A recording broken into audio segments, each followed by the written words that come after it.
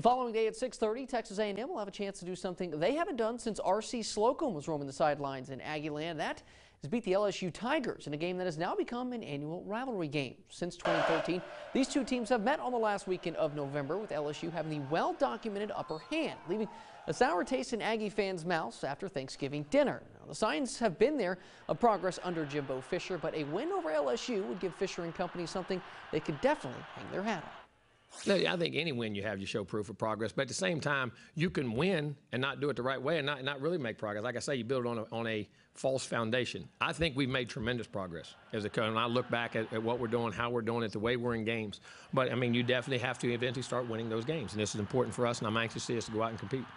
A win would give A&M a 5-3 record in the SEC, which would be their best conference mark since back in 2012.